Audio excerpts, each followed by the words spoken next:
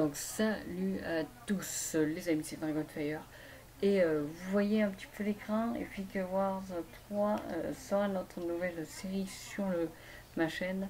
Donc je vais vous laisser voir la vidéo de 4 minutes 10 qui montre ce jeu sur mobile, donc sur téléphone.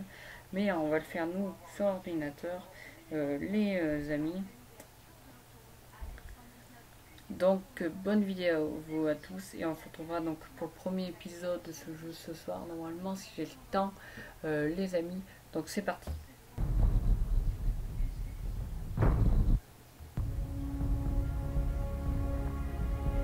Je vais commenter en même temps. Donc Epic Wars, comme vous l'avez certainement vu, est un jeu où vous choisissez votre peuple,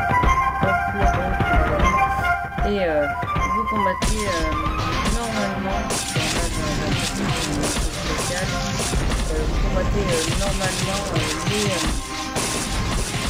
différents ennemis sur le peuple avec des monstres pour en mettre comme ça.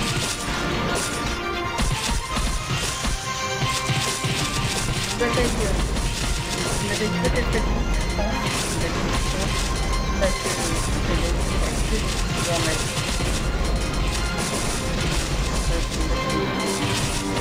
et le problème souvent, c'est que